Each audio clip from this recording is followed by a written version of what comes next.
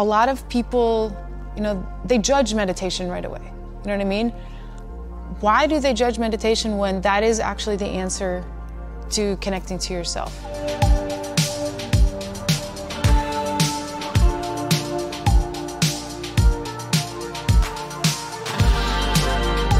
Before I go play a show, there could be thousands of people at that show, so there's a lot of different energies in that room. I stand, I find my footing, I visualize a bubble around me, an energy bubble, so that I can push energy out, positive energy, to the crowd, but I don't necessarily get affected by all the infinite energies that are there. As a DJ, and traveling, you're always kind of off your center. I have a lot of different techniques that I work on to ground myself. I personally, I use Qigong before I go on stage. Qigong is working with energy. I use this connection through music to kind of propagate energy out to the crowd.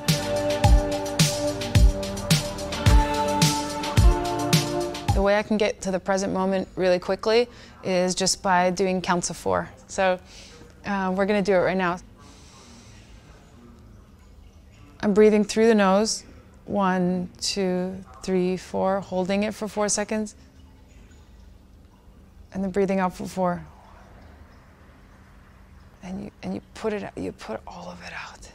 And as you do that, the action of holding in between the breaths, for me, it just stops the thinking. And that's where you start to go crazy and you get those loops. So if the more you can get out of those loops that are in your head, the more you're going straight for the present moment where all the magic is. So what I can give as advice to people going through anything is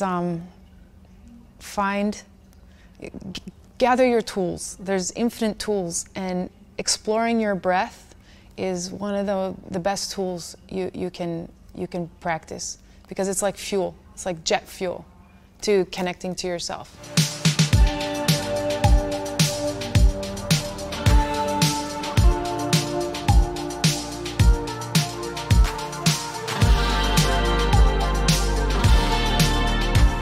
Breath is how you connect to yourself, and meditation.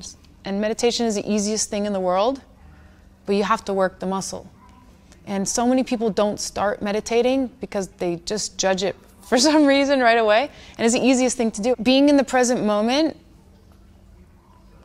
and not getting affected by the past or future is the ultimate way to keep your mental health happy.